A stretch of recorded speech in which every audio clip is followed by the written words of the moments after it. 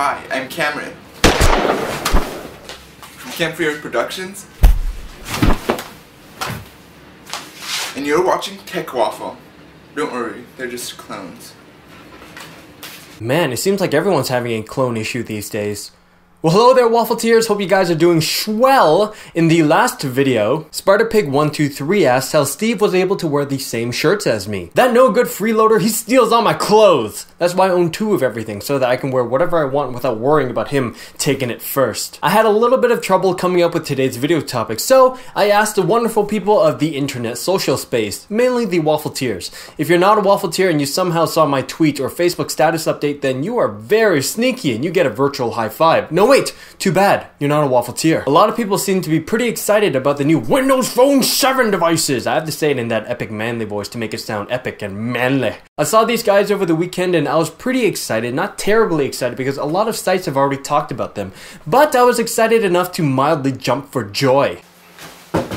Most of them were from HTC, including the 7 Surround, HD7, 7 Pro, 7 Mozart, and 7 Trophy. There were also previews of Windows Phone 7 phones from Dell, Asus, LG, and Samsung. Needless to say, there were a lot of mentions of 7 lately. Speaking of 7, did you know that 7-Up, the wonderfulicious and tasty pop beverage, was created in 1929? 7 was selected because the original containers were 7 ounces, and up, indicating the direction of the bubbles.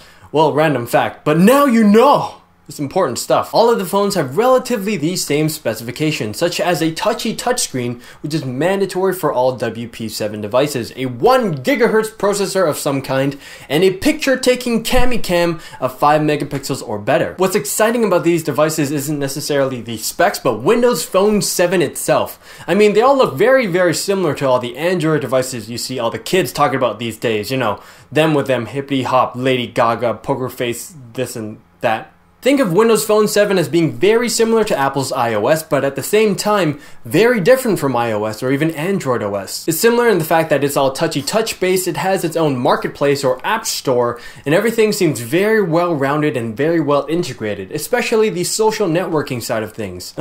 Twitter, so good! In fact, I should make a tweet right now. There you go.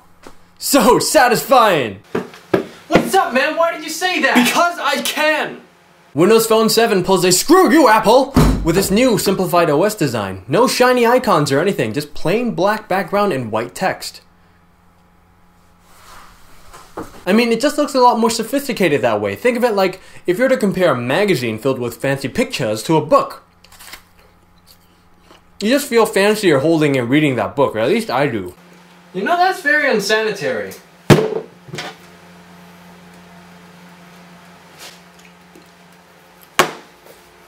Well, that's all I had to talk about today. If you want to learn more about Windows Phone 7, you can check out the links in the Fluffafly. And oh yes, if you want to find out what I tweeted about Steve, my Twitter link's also down there. Alright, I'll see you guys in the next video. Laters! You suck!